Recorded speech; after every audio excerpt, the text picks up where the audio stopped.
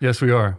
Yes, we are. We're very, very, very excited. So Deacon Christopher has talked about some of the trash talk that happens in between the two teams. Yeah. Have you witnessed any of that? I have not. I probably I haven't experienced any of that.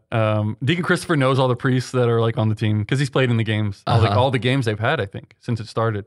But I just can say that I'm looking very much forward to the game. I think based on what I've heard, Father Chad will be the point guard for them, and he'll be guarding me, and I'll be guarding him. According to your scouts, right? According to the sources we have, the little birds we have, I guess, watching the practices. I'm just kidding. We don't have that. But yeah, I think I'm going to be playing against Father Chad, so I'm very much looking forward to that. How tall are you? 6'1 3/4", roughly. Okay. Yeah. And what's your size compared to the other guys on the team? Who do we have on the starting five? For the seminary? Yes. So it's me, and then Arturo Escobedo, and he's from Brownsville. Okay. He's shorter, but he's like our two guard. Okay. Then Deacon Christopher plays like a 3 or a 4. Okay. And then Luke Prahota is like 6'7" or 6'8". Oh, wow. He's really tall, and he's a great player. He's great. So he's your center. He's our center, and he's got great fundamentals down low on the block. So he's great. Who else? I'm trying to think of the other one. Who are you worried about on the priest team? Probably Father David Michael. I'm pretty sure he's pretty good. Father Houston, perhaps? Yes. And Father Wasn't he Houston. the MVP? Yeah, he was the MVP. Apparently, he can years ago. He can do some damage down low. So hopefully, I'm hoping. Oh, and I'm trying to think. Raymond Snodgrass also plays. I don't know if he starts, but he's another big man, and he's a big dude. He's just tall. Oh, so you can have a Twin Towers type thing going on. We could, and so I think that might be able to handle Houston because I know Houston scored a lot, and he can be a serious. I heard he's just super strong, so he can move people around. But I think if we have Raymond in there and Luke, it could handle that situation. We'll see what happens. And I think there's a buildup to this one because of the fact that last year they didn't have a game, right? Yeah. So there's a lot of anticipation. Yeah. Maybe some guys who had played a couple of years ago wanting to, up their performance or make up for a bad performance or something like that. I think so. I think because I went to that last game and that was a blast. I mean, that was before I entered, right? That was before I entered seminary. I don't think I even was discerning at that point. Well, maybe I was. No, I was. But yeah, I remember being there, and it was just such like an energy charged like environment. Yes. And it was a close game, from what I remember, for the most part. And at least the ending was very close, but I think the Seminarians pulled away.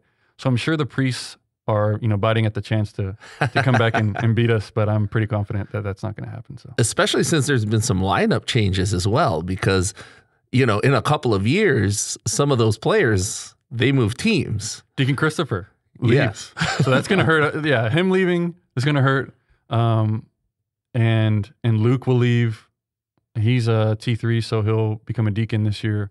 He'll be gone after next year. So yeah, there's going to be some changes, but hopefully, maybe some of the new guys coming in. And then compared to last time too, right? What Father Houston, was he a seminarian in the yes, couple of years ago? So exactly when right. He was MVP, so when he was MVP, he was a seminarian. So yeah. So a very interesting dynamic. What's going to happen? Yeah, but we're excited. Oh, I can imagine because it's just the buildup of 2 years of trash talk and 2 years of anticipation. Yes, and I know when Deacon Christopher was on the team, on the show, he was talking about the teams and the trash talk and, wanting to get back to. I'm pretty sure, yeah, Deacon Christopher likes to talk, so I'm pretty sure he was been talking to Father Preston. Yes. And those guys, I'm pretty sure there's been some banter for sure. Boy. Yeah. Oh boy. So now that we're looking forward to that, do you have any predictions? Do you want to give a guarantee to how basketball players say that? I guarantee we're gonna win. No.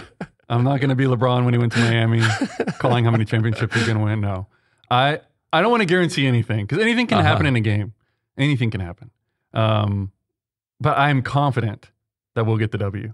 I'm confident. I'm not going to guarantee. I cannot guarantee because anything can happen. Okay. They could have, a couple guys just go off. Who knows? Father Houston might drop 40 on us down low. I don't know. Who knows what's going to happen? But I'm confident because we've been playing well. We were very tired at Josephinum at the end of the tournament, but those first 3 games, we played well. We played good defense.